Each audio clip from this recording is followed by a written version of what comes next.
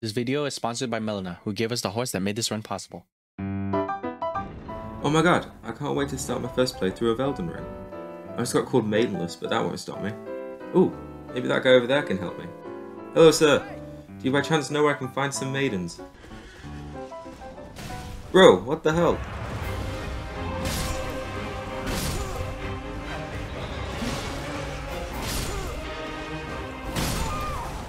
Fuck this, I'll go find some myself.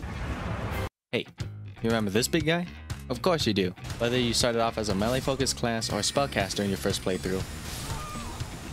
This dripped-out brute and his equally dripped-out horse, waiting right outside the tutorial area, probably kick your teeth in first time round.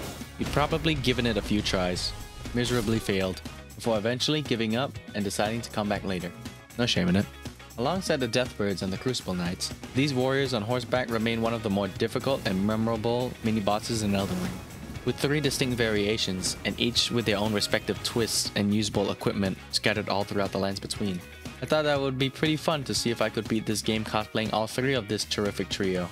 But also, since given an opportunity too good to pass up, I decided that I'd stack it up with another challenge run idea I've had for a while now. And that being, horse only. If you're wondering what that means, well, let me just show you.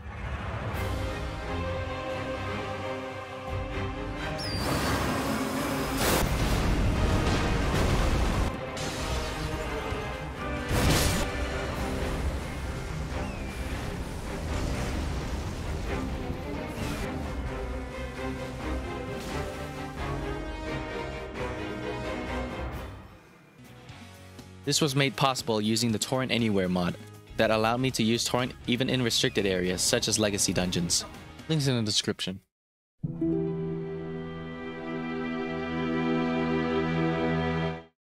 Here are the rules. 1. The run officially starts after I receive the horse whistle and have acquired at least 1 tree-sentinel weapon.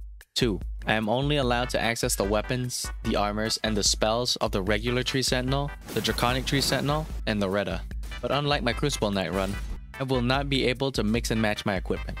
3. While being dismounted, I will not be able to attack, roll, or traverse large distances. 4. Under certain conditions, I will be allowed to move around on my own. This includes interacting with objects, climbing essential ladders, and traversing essential places the mod creator forgot to allow the use of horses for, most commonly being elevators. And yeah, let's finally get into the run. First off, I chose Confessor as my starting class, as it came with a good mix of strength and faith, much needed for our purposes. I then named myself after the guy who suggested this run in my Crucible Knight video, spent a few minutes making a beautiful boy, cause screw you, I'm not making a homunculus, and we start the run. After dying on my own terms, I remember the rules of my run and immediately take off all my clothes. And since there's no tree-sentinel armor sets lying around anywhere early game, we'll be running around naked for a while. I punch Vari for good luck, run past my soon-to-be victim, and explain the rules of the run to chat. As soon as we receive Torrent, we just instantly become a cripple. Just imagine that. I then met up with my sponsor and received the most important item of this run, the Spectral Steed Whistle. Torrent has chosen you. I didn't choose the horse chose me. I then asked chat, okay, so what do you guys want to see me do first? Do you guys want to see me like fight the tree sentinel at the beginning to get his golden halberd at the very beginning? Do you guys want to see me like farm for items? To which they obviously chose the less boring option. Oh god. Yo, I'm not sure if fighting was a good idea, dude.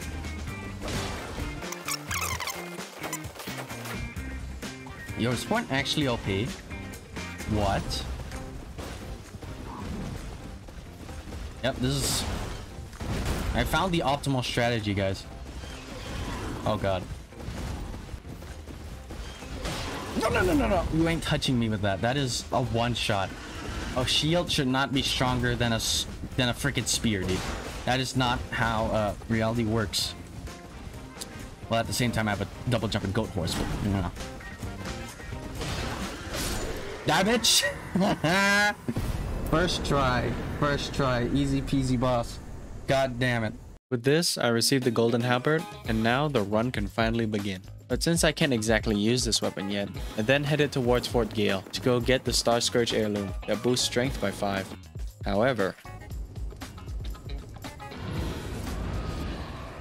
Wait, what? Yeah, unfortunately the mod creator forgot to allow the usage of Torrent for some of the more obscure areas. I don't blame him though. I wouldn't remember these either. Though sadly, this would continue to happen a bit throughout the playthrough. What? So with that, since it wasn't required to beat the game, I bailed and instead decided to set my sights on Fort Faroth for the Radagon Source Seal. But again, god damn it. Okay, you know what? Imagine I get this first try.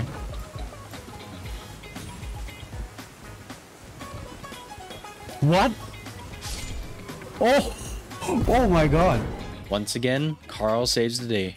Now with all the runes Carl left for us, we level our strength to 20 over the 30 minimum requirement. Because somehow, if you two-hand before riding the horse, the two-handed growth still applies. With this, I then carry my remaining runes across Limgrave all the way to Liurnia to go meet up with my boy EG for an easy early +4 halberd. Before spending the next 30 minutes running around getting all the golden seeds and sacred tears. Got the Faith Not Cracked tier for some added faith scaling. Got the Strength Not Cracked tier for added strength scaling. And finally, got the Lance Talisman that boosts the attack on a horseback by a staggering 15%. Thank you, Miyazaki. Anyway, now with all that prep work done, it was finally time to challenge the first boss of this run. Let it be Margit the Fell. Okay, I am so confused. I think I was recording, but I accidentally... Oh god! Oh no! Jeez. Oh yeah, that's some thick damage. Margit ain't doing shite. What's up, Margit? What you gonna do, huh? Too bad. Yo, yo. Jesus Christ. Oh my god. Bro, who needs dodges? Dude, who needs dodges?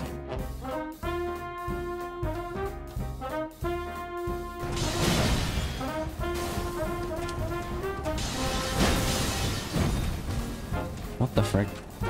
I'm over leveled. You dead. With this, I think it's safe to say that Margit was now Get Lost. And now with the new talisman slot, I quickly go get the Axe Talisman, which boosts my charged attacks by 10%, before returning to the gates of Stormvale. The gates. Open the bloody gates. I'm scared.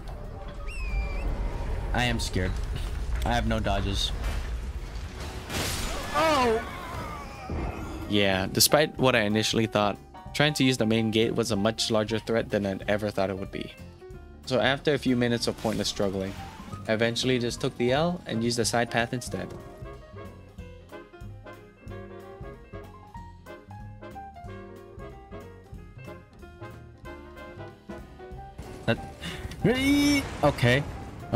Okay, but are you this smart?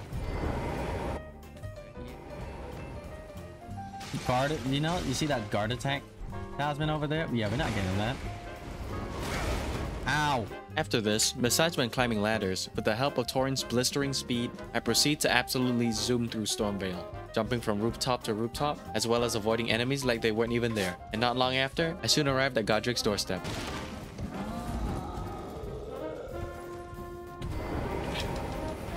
Let's see if he's gonna be a challenge. Oh god. This actually might be harder than Margit. There's long reaching sweeps. Gee! I want to try a heavy attack, but I don't know like the... I don't know the pattern.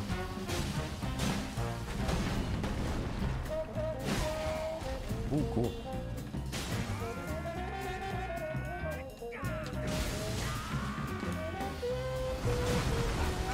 Three hits, easy hits. There we go. Maybe I shouldn't have upgraded the +4. Maybe. Oh. Sorry, Godric.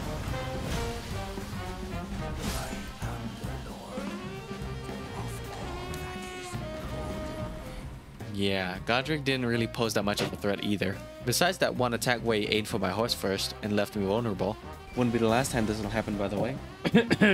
Godric goes down. Second try.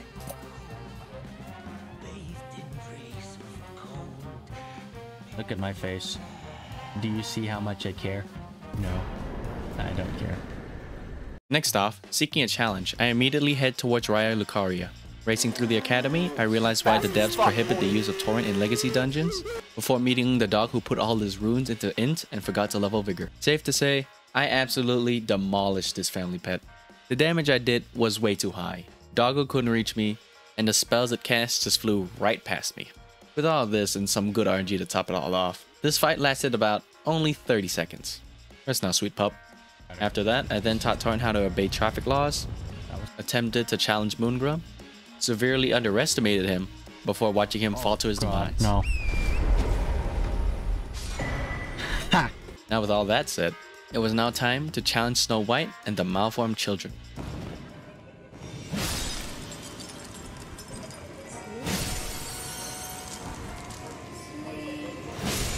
No. No sleeping type. You die.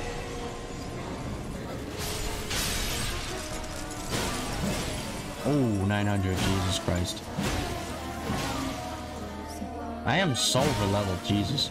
Okay, please, please, please tell me I can kill it. Please, one more. Let's go! Oh my god.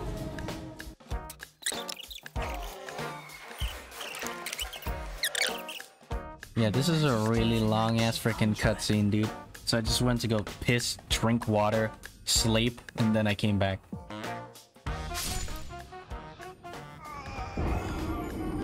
Oh. Oh, oh. What? You might be wondering, what the hell just happened? My guess is that when phase 2 begins, the game only expects the player model to spawn in. You know, without the horse. I think Torrent's legs spawned slightly below the standing platform, causing me to fall through the world. I don't know. Luckily though, during my very next attempt, I found out that this problem could easily be fixed by just dismounting the horse before second phase begins, summoning Torrent again once we've been spawned in. Okay, cool. Oh. I missed. That sucks. No, you can't run away from me.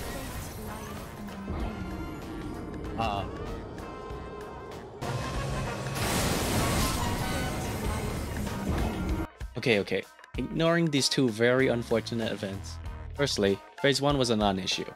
I let the kids have a taste of pure gold, and due to my insane early game damage, I would almost always one-cycle Renala. For the second phase, however, somehow the comment observed that she would always use the start of the fight became a slight issue. I say slight because you can easily dodge it by pressing the sprint button at the right moment. But boy was it nerve-wracking. Anyway, once again, Renala's weakness was the act of moving in a circular motion. Besides comment, this strategy practically countered everything she threw at me. This was my general attack pattern, and using my currently overpowered halberd, Renala goes down without summoning even once.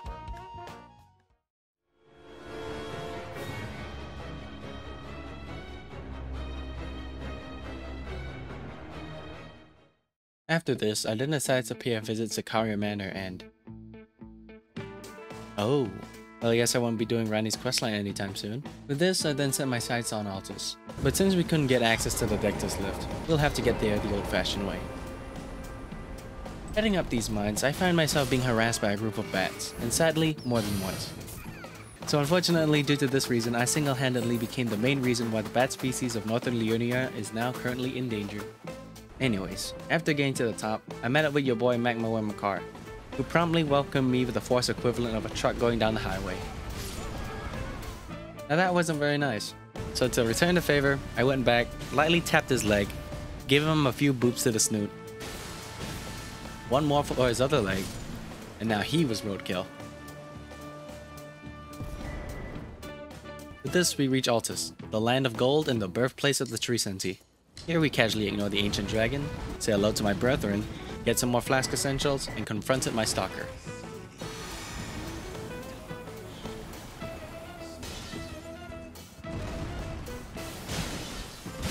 Die!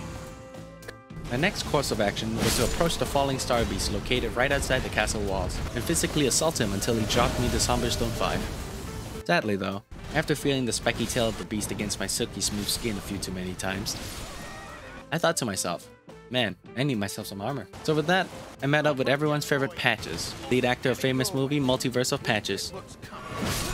before realizing I forgot to get my second talisman pouch and purchasing the Market Shackle. Alright, cool. Next, I head towards the Oriza Hero's Graven Altars, to where my first instance of drip was located. There, I avoided the stone chariot, dropped down this hole, confronted my past trauma, and...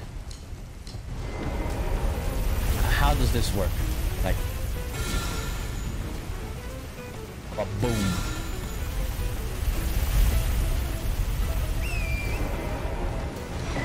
What? What? Whoa! Whoa! Whoa! Whoa! Whoa! Whoa! Whoa! Whoa! What? Holy shit! Never patch this. Never patch this. Damn, I look good. Though I didn't have the stats to properly even fat roll while wearing this armor, let alone equipping the weapon to go with it. Fortunately, this did not matter in the slightest. Since our equip load does not affect Torrent in any visible way, at least from what I can tell, we are free to wear whatever we choose, without any downsides whatsoever. The only downside I could think of is probably losing the ability to roll out after being knocked down. But since we can't roll anyway, this doesn't change anything. Anyway, now with the power of drip by my side, I then go challenge the beast once more, and finally...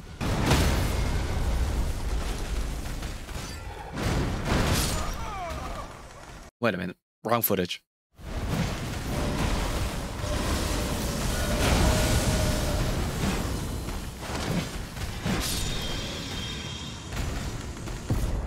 There we go. After this, I then did a few other minor things, such as defeat the demi-human queen in the Lux ruins for the ritual sword talisman, and thereafter challenging the tree-sentinel duo just to assert my dominance. TLDR, my strategy was to bait out one sentinel at a time and take them down one by one, though I'd had to defeat both of them consecutively without dying. Due to my halbert's reach and damage output, as well as my experience with tree sentinels in general, the duo goes down with ease. Also, for those who are wondering, although the rules do technically allow me to use the tree sentry shield, and even the sentry torch, sadly, for obvious reasons, I will not be using either of these for this run. Anyways, after this, I then make my way towards Redmane Castle, have Papa Gale read me a bedtime story, and now it was time to challenge Mr. Big Bad Gravity Thruster Stumps on the tiny horse himself, the Star Scourge. Now, unlike some of you watching this, even though the fight does permit the use of Torrent even in base game, up until this point, I personally have never fought this boss force only. So for me, this was a pretty exciting new experience. That being said though, I still do have a few tips that I could give. 1. Upon entering the arena, immediately start running really far back. Doing so will cause you to slip past Radahn's aggro range and in turn triggering your boy's AI to start pulling out his swords and immediately start pursuing you, instantly skipping his bow phase. 2. Since the boss was designed with horse combat in mind, look out for his longer attack strings, as more often than not, these will usually leave him vulnerable for quite a bit. Use these moments to punish accordingly. And with those two main points out of the way, let me just regurgitate everything else. Is he buffing his swords with Crack Blade? Run to the back and capitalize. Gravity Spheres? Strafe to the side. Ground Shockwaves? Double jump. Phase transition? Try not to engage with the falling Star Scourge? See him lifting up meatballs? Sink in as much damage as possible. This is huge. Roar followed by X stance. Sprint to the side, then jump the shockwave. And finally, for this drill attack, sprint to the side for the first attack, then sprint directly backwards for the follow-up. Put them all together and the Star Scourge falls. But this time, not from the stratosphere.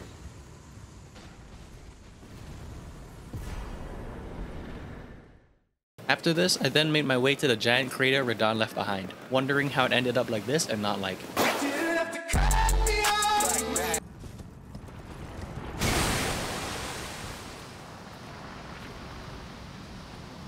When the imposter is sus. Though the Mimic tier once again steals my fit and somehow manages to mid-roll in it, your boy forgot one crucial detail.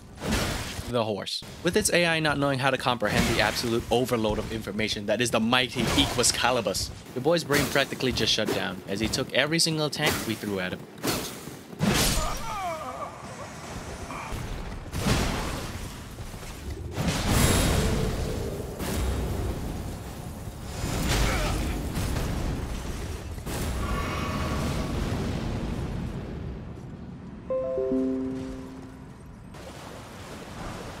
Oh yeah.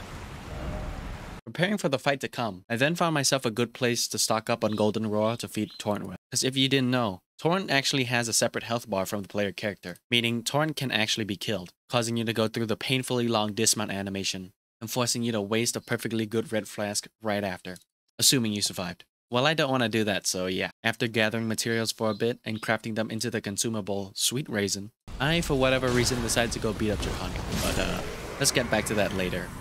For pacing purposes. Alright, let's do this.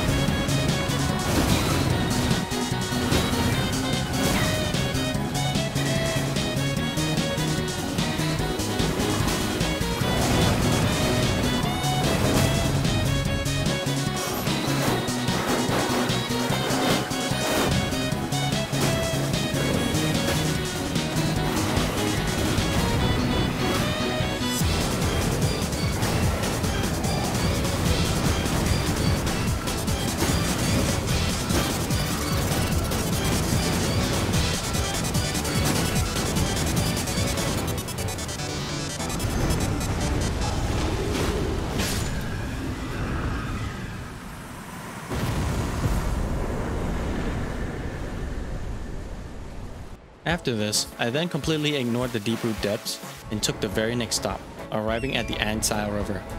Here, I tanked the local Space Scorpion's meteor shower, ran past a colony of fire ants, before arriving in the eternal city of Noxtella, where I gathered many of the materials necessary to upgrade the rest of the weapons I will be using this run. After that was done, I then made my way down to the Lake of Rot, and to my amusement, this happened. Yeah, let's go! No rot. Let's go. Having suffered traversing the horrible crimson body of water throughout practically all of my other playthroughs, having not to deal with the rot at all, honestly felt really refreshing. So with that, I then retrieved the rest of my materials needed, and beat up this unsuspecting Dragonskin soldier just for the funsies, before finally challenging everyone's favorite celestial anal bead. Now I'll be completely honest, this fight was pretty easy. I don't know if it was just me, but it felt like all you had to do was do a few laps around his noggin and eventually you'll crack his skull. The meteor shower was a bit scary, and sometimes he would even dodge my attacks. But I don't know, it just felt sort of natural. Maybe this was because this fight actually might have been designed with horse combat in mind. Okay, hear me out. So basically, Estelle actually has this unused meteorite attack, very similar to Radahn's. This means that at one point, Radahn's arena was in fact originally meant for Estelle. And what do you do with an arena of that scale? You need a horse. Thank you for coming to my TED Talk.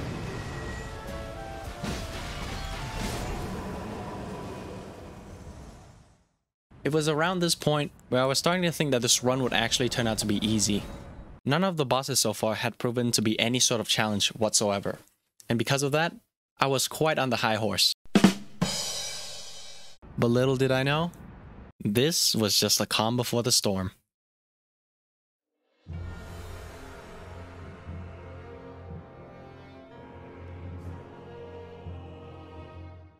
Okay, let's rewind a bit. Back to when we were fighting your boy Draconic. Since this was yet another fight that can normally be done on horseback, the odds seem to be stacked in my favor.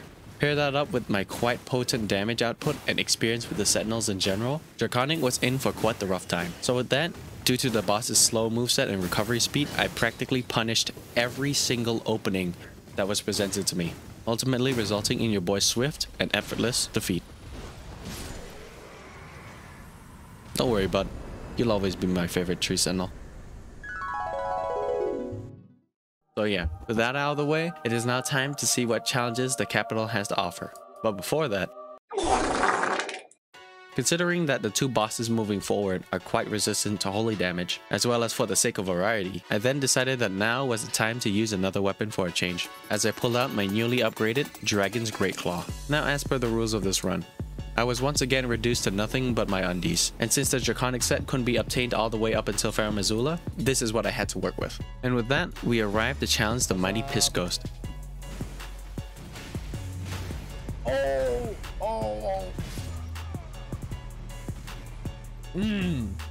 Alright. Starting off the fight, I then soon realized that unlike the Golden Halberd, the Great Claw on the other hand had a much slower and heavy moveset. And with this, I found myself actively having to time and even angle my hits in order to just properly damage the boss, which in turn also locked Torrent out of doing certain animations such as jumping or sprinting. And while trying to get the hang of it, I died a few times, mainly due to being knocked off the horse by Godfrey's heavy poise damage, but most notably, this double slash attack.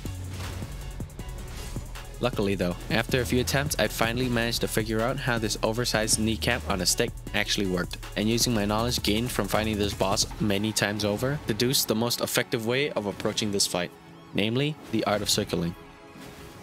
If you've seen videos of people pulling out moves like this, or have even done it yourself, you'll know that the first Elden Lord's kryptonite is simply just strafing to the side. And so with that, I then proceed to beat the piss out of Godfrey, and now the only thing left was Ghost.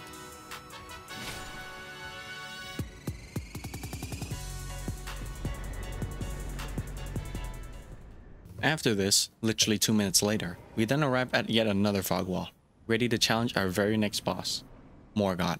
But as I like to call him, the cloak only wearing exhibitionist ass, acrobatic ass, smurf ass, tryhard simp king. Oh god, I spawned really close.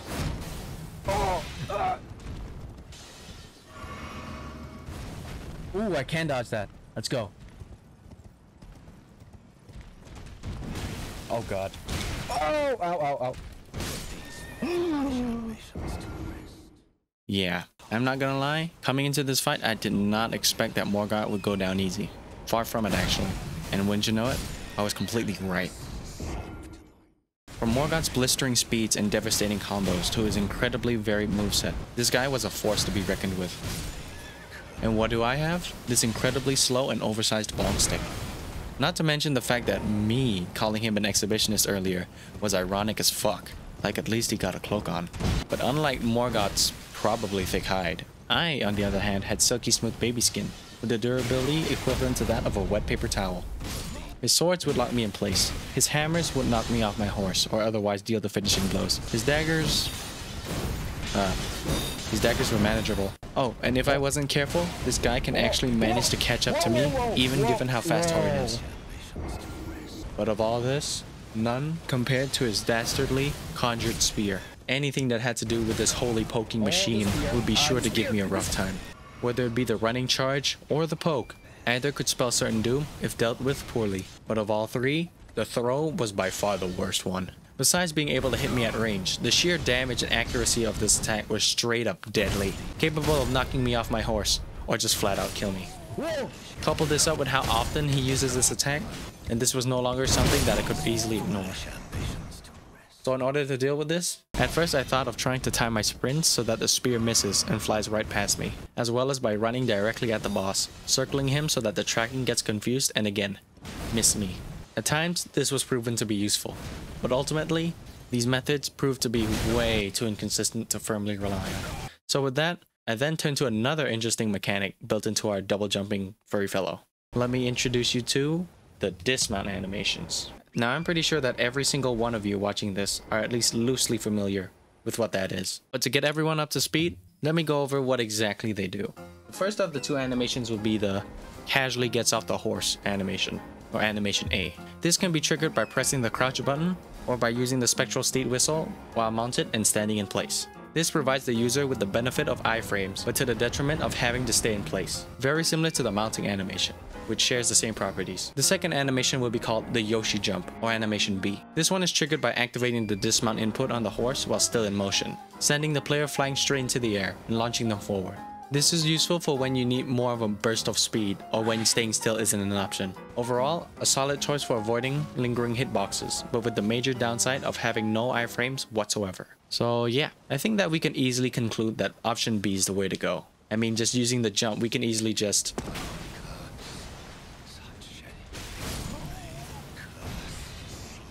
Okay, so apparently Morgoth can flick. Yeah, option A it is. So now with the main problem solved, all that's left to do is to take care of the rest. Oh, no! Let's do this.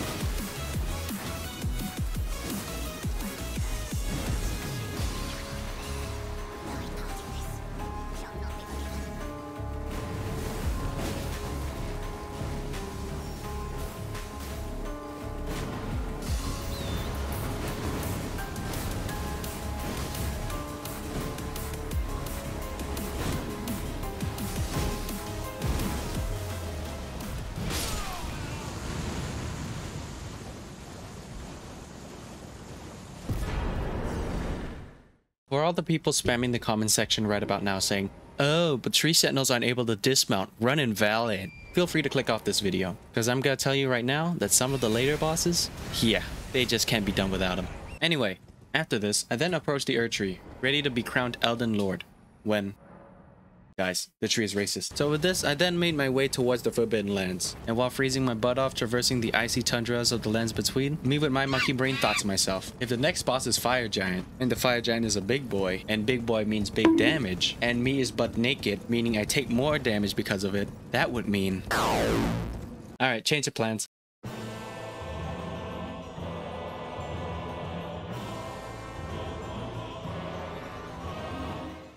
Given that we're now at this point in the game, accessing the concentrated snowfield should be within reach. And from there, we make our way to the Halig Tree, where our next target and fresh new set of drip will be waiting. Now all we have to do is head on over to Castle Sol, say hello to Commander Naal, and kindly ask him to... Oh, forgot about that. How about I try this? Worth the shot. Well, I guess we won't be getting there the normal way. Not to worry though, there's always a snowfield skip. Oh wait, that one's been patched. What if I try to...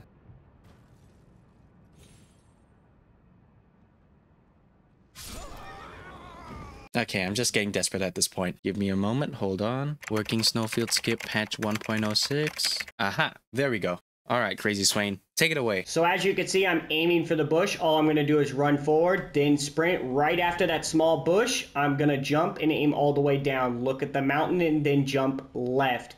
If it does this camera view right here, you're good. But if it does the other... Alright then, seems easy enough. Let's give this a try.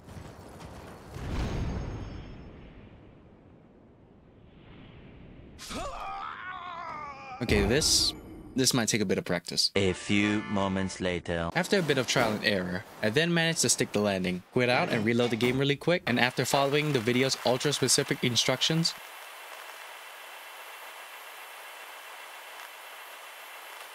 finally made my way down and actually arrived at the snowfield.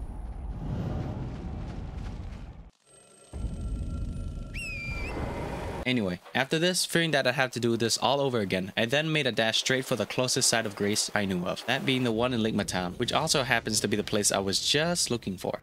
And with this, as I made my way towards the Evergoal, I thought of how easy it would be to light all the candles this time around. As with Torrent by my side, I can... Oh, come on! Alright, guys, so, I'll be honest. I've got nothing. I've already had to deal with not having any stat boosting equipment early on, being denied access to Ronnie's questline, and even having to go through that incredibly tedious snowfield skip just to get here. So at this point, just let me have this, alright? We all good? Alright, cool.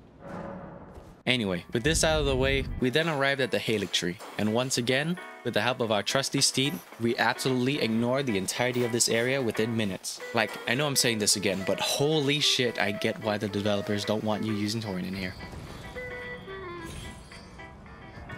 Now, we activate the shortcut, and let's see what Loretta has in store for us. Oh, yeah, that's gonna be rough.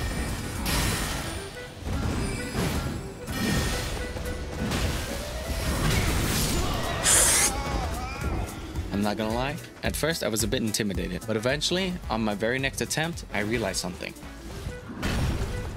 It's just tree-sentinel. It's just a magic tree-sentinel. Indeed it is past me. I realized that at her core, Loretta is literally just a tree-sentinel, but with homing projectiles. This practically shifted my perception and made me approach this fight as if I was up against some sort of tree-sentinel or tree-avatar hybrid. And since these two just so happen to be one of the few bosses I've had the most experience with, mounted combat included, Loretta then proceeds to go down with ease, even despite the fact that I was incredibly underleveled.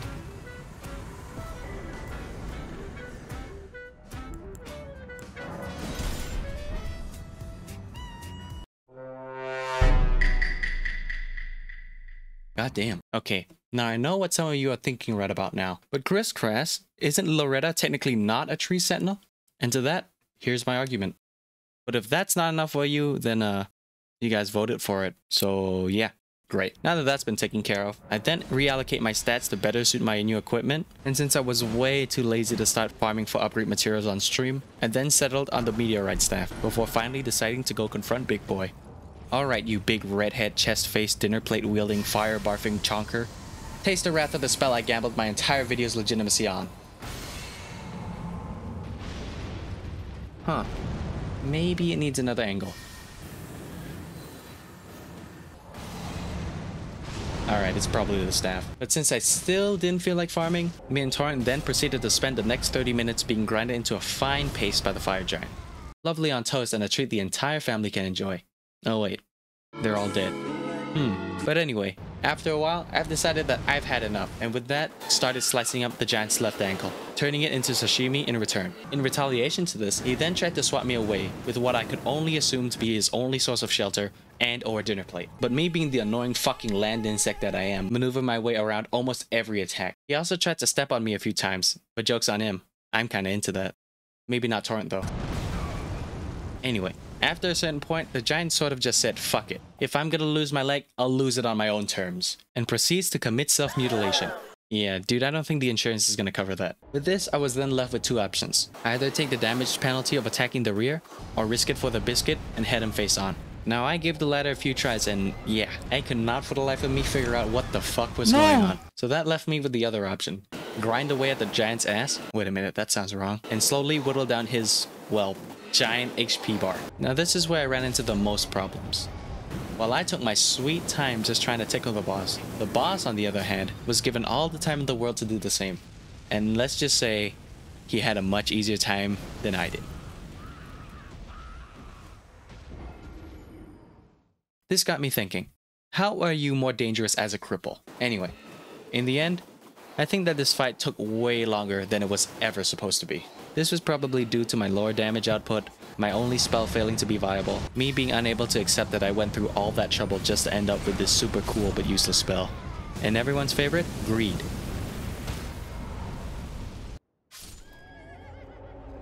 with a touch of bad luck.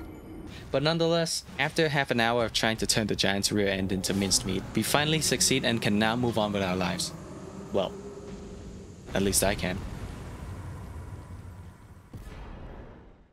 After this, I then ended the stream for the day, and after a bit of rest, the very next day, I then thought of doing something about my only spell's horrible damage output. And so with that, before I started my very next stream, I then decided to get myself a better staff. And since I'd want to maximize my damage per cast, I'd figured that getting Lusat's staff was the obvious choice. But what's that? I don't have enough intelligence to use the staff because I'm a big doo-doo head? Not to worry, since I'm already here, Mogwin's palace should be just within reach. You're kidding me. Alright, Vari, you're up. Start the montage. Gift for you. Something fit only for the wise.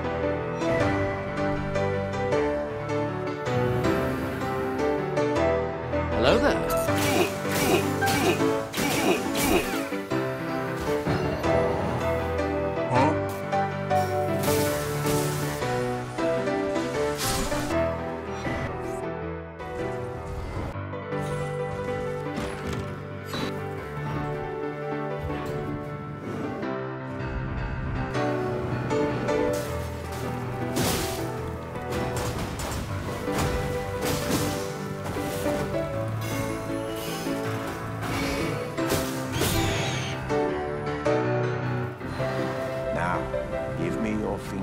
Yes, sir.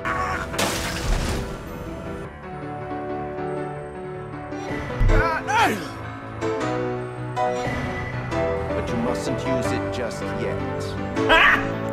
Got him!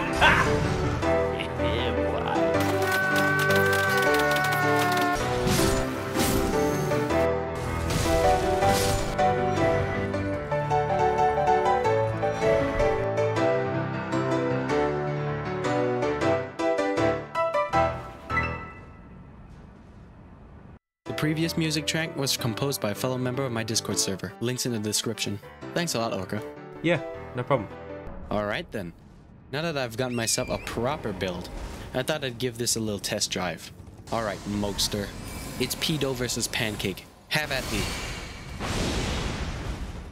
Maybe I'll come back later.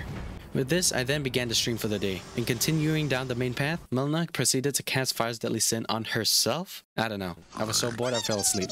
Bruh. But anyway, I then awoke in Disneyland and wasted no time whatsoever as I made a dash for the theme park's main attraction, the infamous Foreskin Brothers, Scrotum and Shaft. Alright, Spell, you've got one last chance. Don't fail me now. Alright, that's all I needed to see. I did all that farming for that? Also, 53 in for an extra 81 damage? See, scaling my ass, that's almost as much damage I got for Celeria's tree back in my Crucible Night run. So I have to deal with a shitty weapon as well now? Great. Now at this point, I had already got myself the Ancient Dragon prayer book. And as much as I'd like to just annihilate these two goofy goobers using the power of an actually good spell, I thought, I started this fight as Loretta, I'll finish this fight as Loretta. And so with that, due to my unrelenting gamer pride, I abandoned this garbage spell forever and then got to work. My first attempts went, well, as you expect. I went in blindly at first, trying to evenly chip away at both bosses simultaneously, lowering both of their HP bars at an equal rate, as the monkey inside of me thought, ah yes, symmetry good. Before soon after realizing that having two bosses being enraged at the same time was probably not a good idea. I then thought, hey, Fatty isn't exactly hard to miss, and Skinny tends to dodge. So why don't I just focus solely on Fatty? Seems like a completely reasonable and thought out plan, doesn't it? Good guess, but actually no. At first things seemed to be going alright. This was because, frankly, circling just so happened to be the natural enemy of poking attacks. And unfortunately for Cholesterol over here, that happens to be our specialty. Now I'm not saying that this was easy. After all, I still had to juggle Danger Noodle over there, and try not to corner myself into some random pillar at the same time. But overall, I'd say it was at least getting somewhere. Well, until this happened.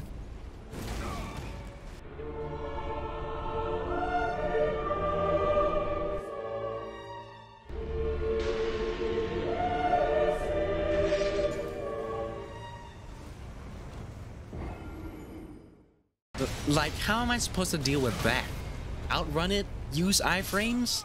And it's not like he uses it only once. Like, I also have to kill him multiple times. But amidst all this mental turmoil, I then realized something. Why don't I just bully his much less interesting, edgy little brother? With this, I then decided to do a 180 and focus solely on Slinky instead. And I'm not gonna lie, at first I was admittedly quite bothered by having a third of my attacks being casually backflipped over every so often. But honestly, compared to what I had to deal with earlier, I'd say this was quite the bargain. Now with that out of the way, let's talk about actually killing this wet noodle. Step 1. Never stop moving. For this fight, speed and positioning is key. As with Skinny being our main focus, we now have to deal with Chungus tailing us from behind. And if I know anything about not getting bullied by 2 bosses simultaneously, it's that staying still is probably the last thing you want to do. Also, conveniently, many attacks can actually be avoided by just circling. So there's that. Though, try to separate the two while you're at it. Step 2. Hit and run tactics. What you want to do is try to make the most out of Torrent's ability by spending most of your time circling just out of reach of the boss. And while doing so, try to bait out as many suitable attack openings as possible, and make sure to punish accordingly. And finally, step 3. Expect bullshit. Ow. Oh no. What? Even though earlier I did mention that many of their attacks could be easily avoided by just circling, that doesn't mean you should solely rely on it. Keep in mind, this is still that one infamous duo fight that's a hassle to deal with, even normally. So with a really long drawn out fight like this one, random bad things are bound to happen. Actually, no. I'm fucked. They will happen. So yeah, be patient, adapt, and again, expect bullshit. And with all that said, congratulations, you have successfully slain the Godskin Apostle. Gotcha, bitch!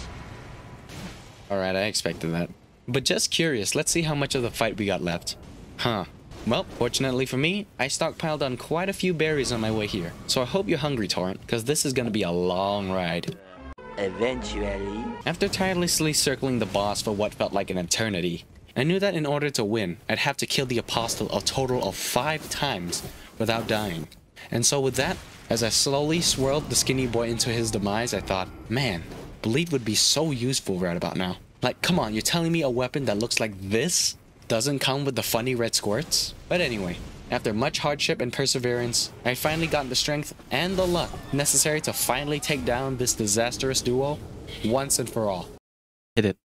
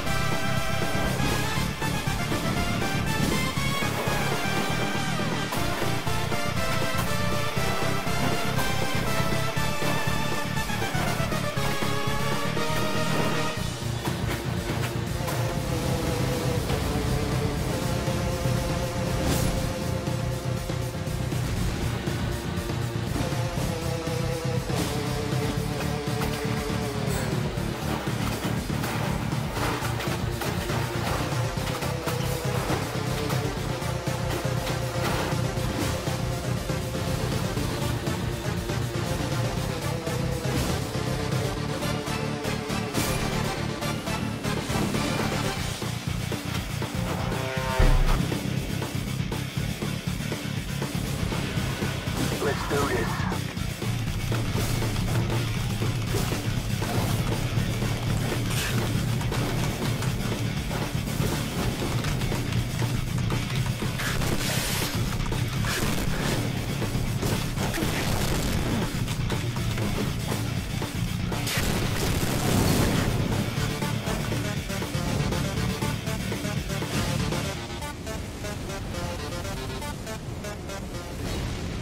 You will never be anything more than just your brother's shadow. They ask you how you are, you just have to say that you're fine when you're not really fine, but you just can't.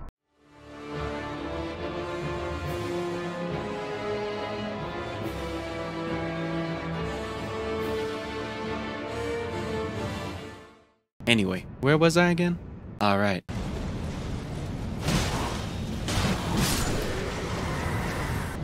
Get this shit off me! Ah! Wait. I just realized. Is that a mini dragon on my head? What the hell? Now, we kill this guy. Ask Turtle Pope to teach me a lesson. Have EG upgrade the Great Claw.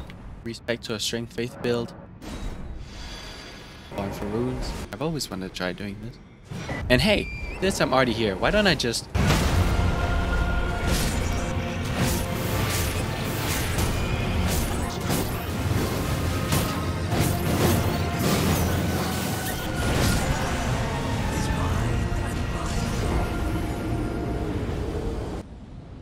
Alright, Malekith. Now, knowing him, I assume we're gonna be here for a while. So with that in mind, let's just get this over with.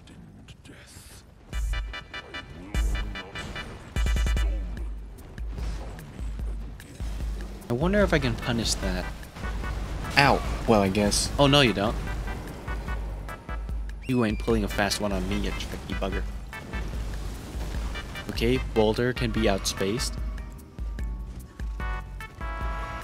Heh, can't touch this. Nice. Oh, an attack can also be outspaced.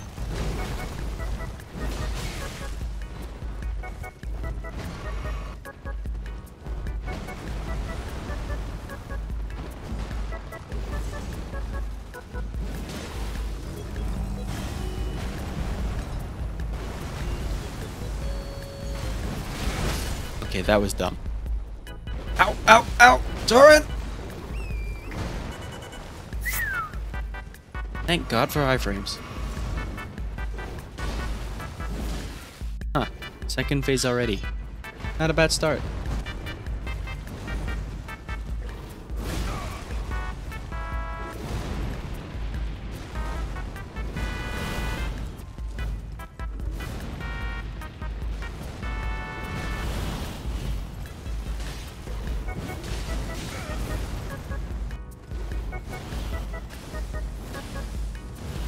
Oh, oh, oh, no! Close one.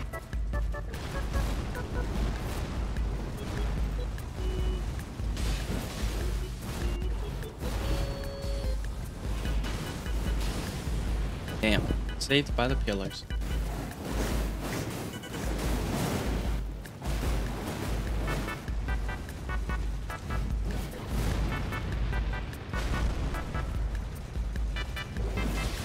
Dude, can you please stop spamming your ult?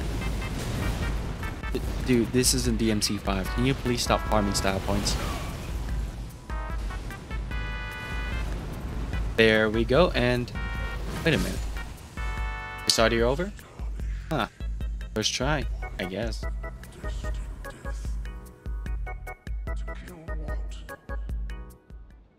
The all-knowing, huh? Well, let's put that to the test. Shut up. It's my turn to speak. Did you know that horses have a nearly 360 cone of vision? This means that even if Torrent has his back completely turned, he can still see me whooping your ass. Next fact. Did you know that horses only have one less bone than humans? That being the only bone I got for you right now. Wait. I mean, you know, the phrase, I've got a bone to pick with, and end it. So I whipped my one and only shot at downing Gideon while he's most vulnerable. What's the worst that could happen?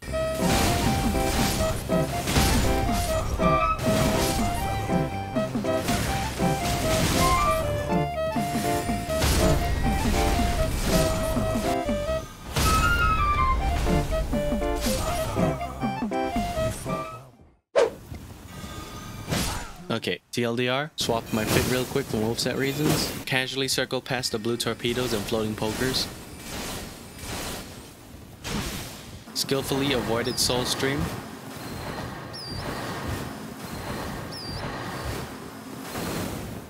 and the golden rings can fuck off. But either way, this fight took way longer than it ever should have. Hey, a man can dream, alright?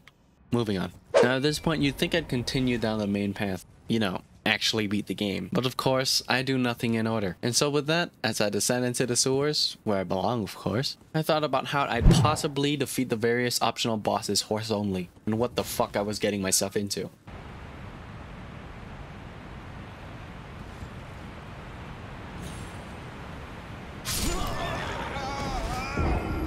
Before retrieving Moog's shackle from the lobster-infested Gung, purchasing a stone sword key off a guy who lives off the southern edge of the continent, and using it to unlock an imp statue in the Windham catacombs for the lightning scorpion charm. Before finally deciding, you know what? Let's finish what we started. But before that, let's rewind a bit. Alright, now let me paint you a picture. You enter Moog's boss arena for the first time, ready to try your hand at the Lord of Blood, horse only. At first you try closely circling the boss, hoping that somehow the attacks fly right past you. And for a little bit, it seemed to be doing the trick, but you'd be wrong. Due to Moog's superior tracking, range, and moveset, coupled with the inability to either get away or horse frame your way out of an incoming attack, using this method proved to rely way too heavily on pure luck for anything to be consistent. So after a few tries, I realized this and instead tried circling just out of range of the boss. And to no one's surprise, with this minor change came a wave of possibilities. That being the potential to actually do something about the incoming attacks and not leaving everything up to chance. Now we're getting somewhere.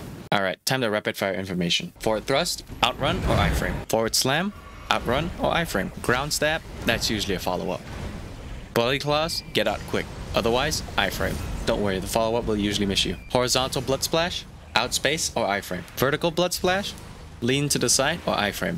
Delayed double wide swing, fuck that. Scripted Latin numeral attack, try not to embarrass yourself. Blood rain, that's usually a good punish. This attack, yeah, you're not getting out of this attack. And while doing all this, try to sneak in a few attacks, would ya? With the only true safe opening being the blood rain, you're gonna have to take a few stabs in the dark with this one. Alright, got all that juicy information fit into that lovely brain of yours? Good. Now forget all that. Because now, using the power of the Ancient Dragon's Lightning Storm, we can... Because now, with the help of Moog's shackle, as you start the fight, you want to get in range, slap that bad boy on the floor, and prepare to give Moog the world's most harmful back massage. Doing so will often lead to Moog being relieved of stress, worry, and of course, 25% of his HP bar. Afterwards, this then forces Moog to stand in place, doing one or more stretches, in which we can then use to activate the shackle a second time. And suddenly, we're now in second phase. Now that reminds me about Nihil. Oh, say goodbye to a whole 3 chugs of G Fuel, cause Moog's gonna be slipping all that up like taxes. I hope that doesn't bother you. Oh, and also, a word of advice. Make sure you got the right item equipped. As soon as second phase begins, boy, you are in a whole nother level of hurt. Throw away whatever the fuck you learned in phase 1. Cause remember when I told you to stay barely out of range of his attacks? Well, increase that by 3-fold. Cause my guy, there is blood, and there is fire, everywhere. And it's all oozing from him. With this, you want to minimize as much time spent next to him as possible, as trying to horse frame in this fight is like suicide, and should really only be used as a last resort. Get in and get out. Don't linger. That's what you want to do. Otherwise, at the very least, he'll hurt your blood supply. And at most, you'll get skewered. But you're not the only one you should be worrying about, cause at least you can take a few hits. Torrent, on the other hand, cannot. He's still as brittle and as frail as the moment you got him. By pairing this up with Torrent's larger hitboxes, this leaves him vulnerable to a multitude of random stray attacks, Moog's deceptively long pokey stick, and of course, all the blood flame being scattered all over the floor. Thank God Torrent is immune to bleed. So in the end, it doesn't matter if you can take a few hits or not. If Torrent goes down, oftentimes, you will too. So to counteract this, I recommend having a handful of sweet resin ready at all times, so that when the time comes, make sure to feed him. Oh, and one last thing to worry about, if the HP damage does knock you off your horse, the poise damage still sure as hell can.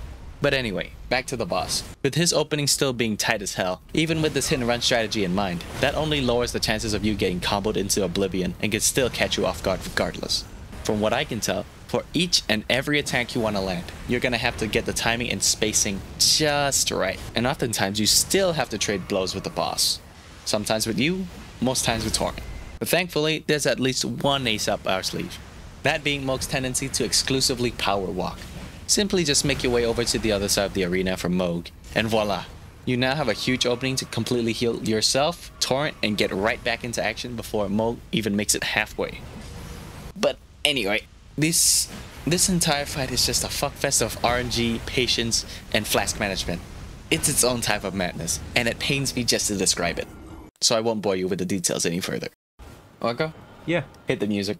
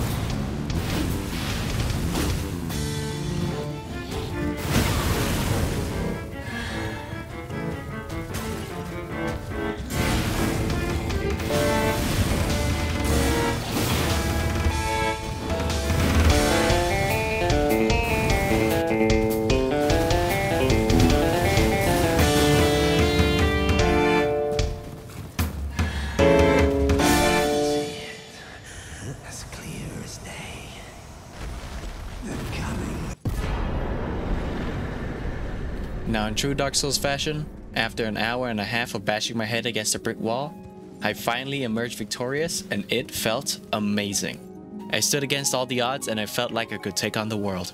But with this feeling of blissful high came ignorance, as right after that nightmare, I somehow decided that it would be a good idea to go revisit the Haley Tree. You know, pay a visit to our local resident sleeping rut goddess. So yeah, as I raced through the entirety of EarthTreeWish.com, I felt a rush of both courage and dread coursing through me. And before I knew it, I had already arrived at the fated boss room. Destiny called me as I entered, and as I watched the infamous cutscene play, I could feel a shiver down my spine. It was now the moment of truth. I am Melania, Blade of Mikola.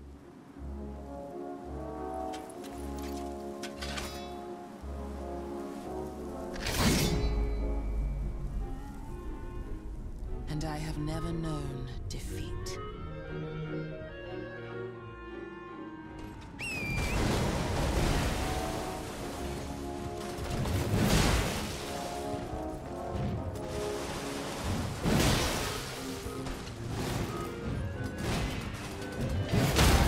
What the fuck? It's doable!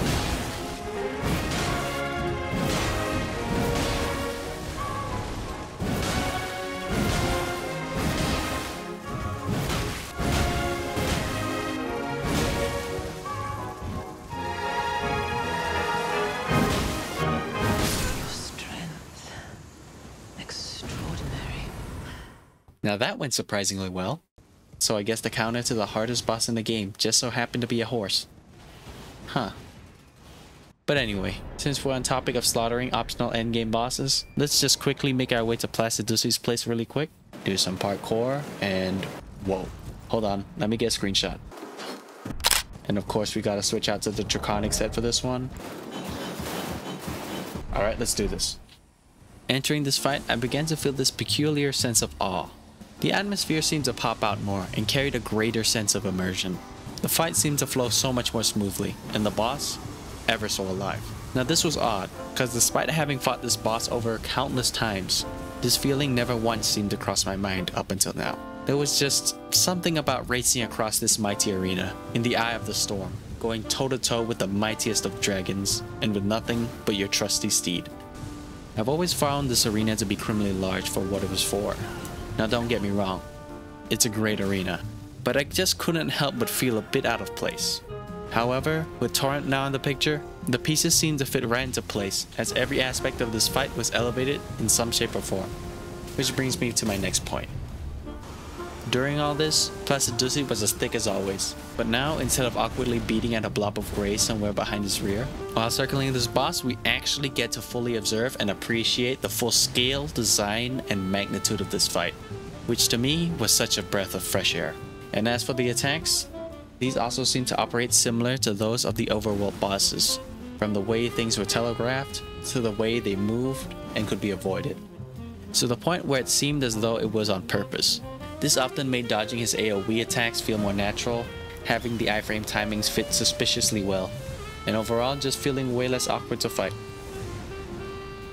So in conclusion, though this wasn't the hardest fight ever, or even hard at all for that matter, regardless I still had a blast fighting them this way. I never thought I'd say this, but this fight actually turned out to be way better on horseback, and has led me to speculate that FromSoft had potentially intended this fight to include horse combat at some point in the past, but ultimately scrapped it since it would be too easy this way. But what do I know? Don't take my word for it, download the mod and see for yourself. But anyway, we finish off Draconius McThick with his own spell, and the bout that took place beyond space and time ends with ease, and with us as the victor.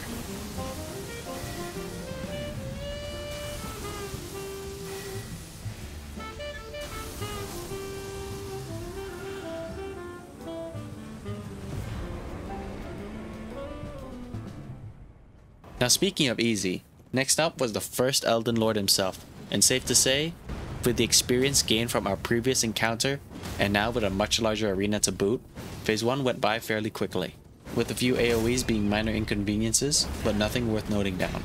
The same couldn't be said about Phase 2 however, as it turned out to be even more easy.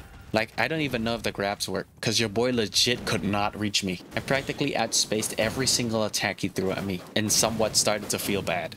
But anyway, with that issue being swiftly taken care of, thinking that the worst was now behind me, I then proudly make my way towards the stalk of the mighty Erdtree, as I readied myself to take my rightful place as the next Elden Lord. One more boss, I thought. Soon this will all be over.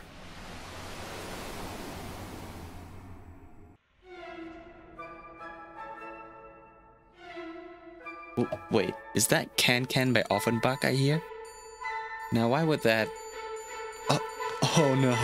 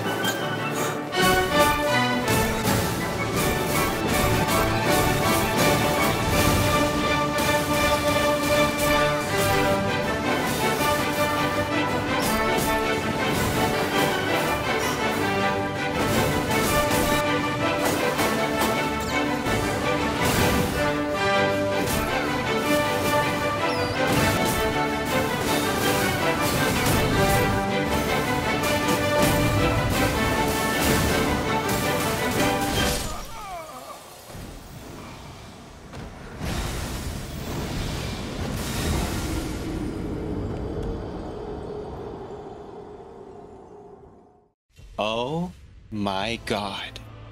Of all the demigods I'd faced throughout this run, I never would have guessed that Radagon, of all people, would be the one to stand above them all, being a true test of all that I have learned, and suspending me to a screeching halt.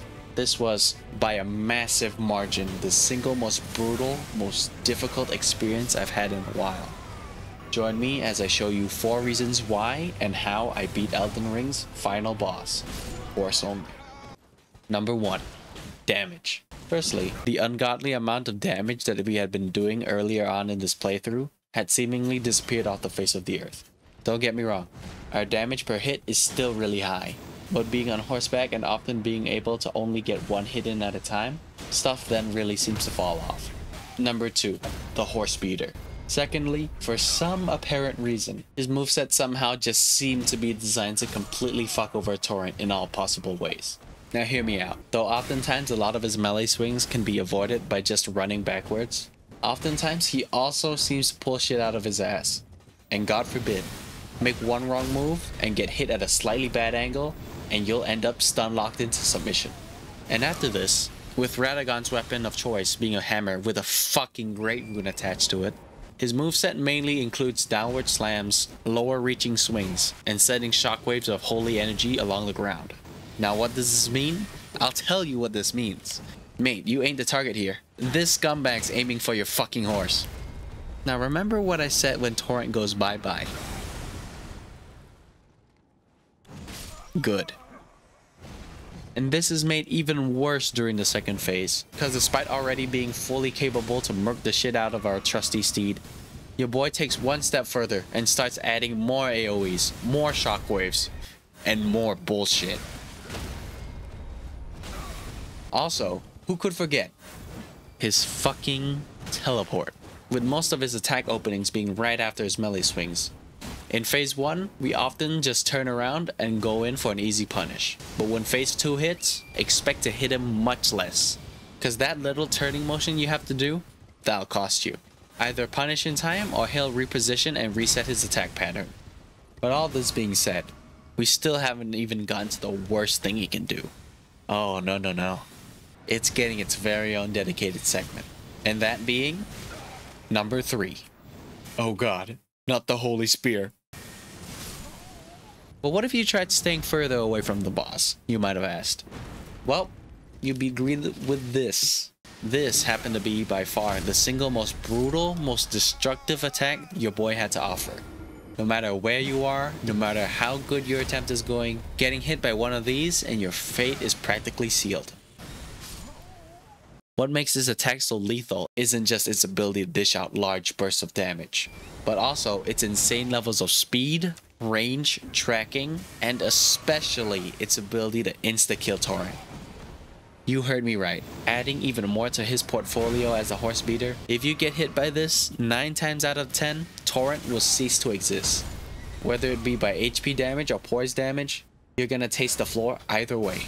If the projectile doesn't do you in, it'll lock you in place and the AoE follow-up will finish the job. And trust me, more than ever before, you do not want to be dismounted in the presence of this man. Radagon does not play nice. He is an asshole in the truest sense of the word. Never before have you ever seen a boss that would deliberately wait for the player to get up just to throw them back on the ground. And this is especially infuriating given how you have the rules in place that specifically prevent you from safety rolling. You also might think that this is just a coincidence. It's not. Your boy does this so dang often that if he happens to get to you before you can res Torrent, 90% of the time, you won't be epic challenge runner press continue. Instead, you'll be his cousin, press restart. But anyway, now that we've established the horrors that is Radagon's Holy Spears, let's go about how we can actively avoid them, shall we? A general rule of thumb is that they're usually used long range, but it's never uncommon for him to use it close range either. What if you tried iframing it, you might be asking? To put simply, if you were to do this, before you can remount Torrent, the spear will detonate and you will immediately be knocked onto the floor anyway, making it pointless. But anyway, it took a bit, but after a while, I managed to identify 2 ways of avoiding these pokers of death. One is to circle right next to the boss, something that requires you to already be in a very specific location. But generally, you want to use the horse jump method. This includes you running to the side as the boss readies its attack and try timing the dismount at just the right moment for the projectile to narrowly miss you. Now this is no easy feat, as with the dismount windows being extra tight and positioning being crucial, this will take a bit of practice to pull off consistently. Too early and you'll get hit.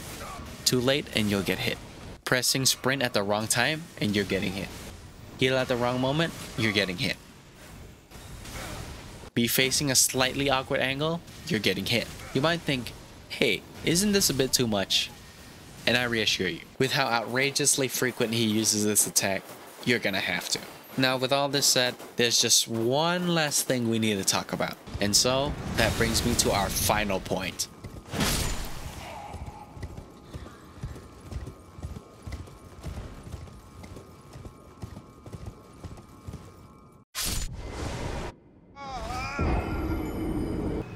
Number 4. Elden Beast. You didn't forget about this big guy, did you? Even after all that torment you had to go through, my boy, we are still not done yet. Because whether you like it or not, you still have one last dance with the Elden Beast. Now this fight in of itself wasn't too difficult to learn. But the fact that this always takes place right after the most difficult fight in the entire run makes even beginning to learn this fight an issue.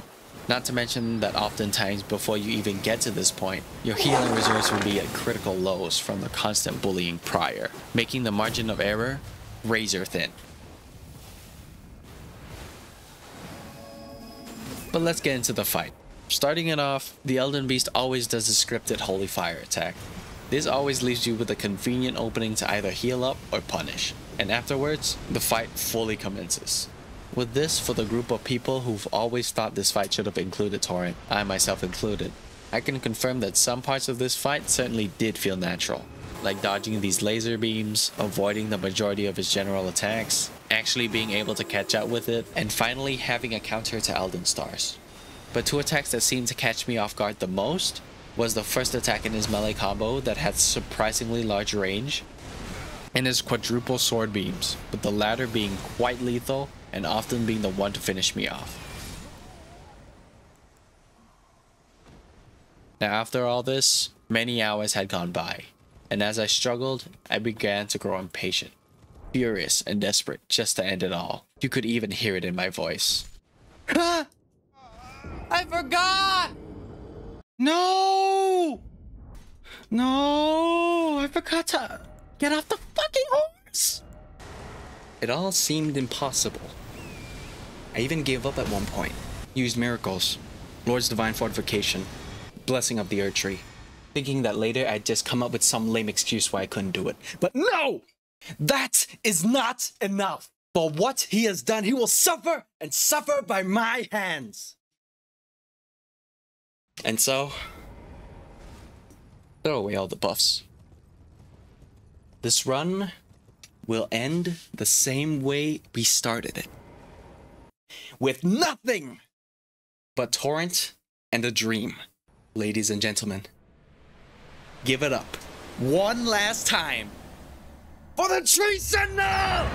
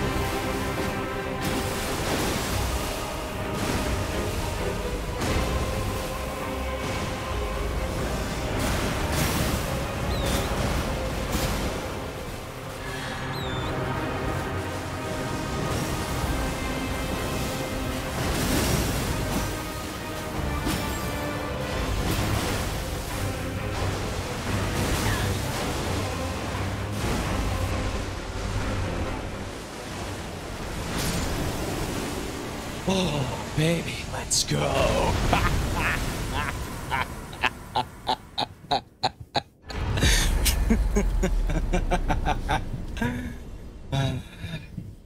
Thank God.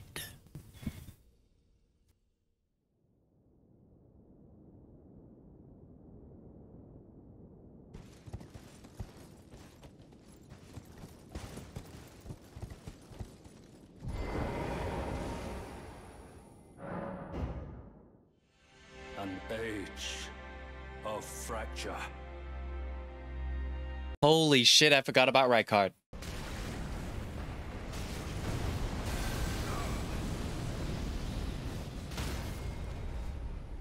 Yeah, I'm gonna be honest, this fight should not be done horse only. I suspect this to probably be even harder than Radagon. So you know what? I'm not gonna bother. This run turned out to be such an interesting new experience, starting off being incredibly easy and eventually ended off being insanely difficult.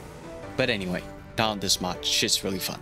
I also want to give a special thanks to Orca and Corny from my Discord server, who made some of the music and the original sketch for my new avatar respectively. Have a great day, and oh yeah, there's one last thing I gotta show you.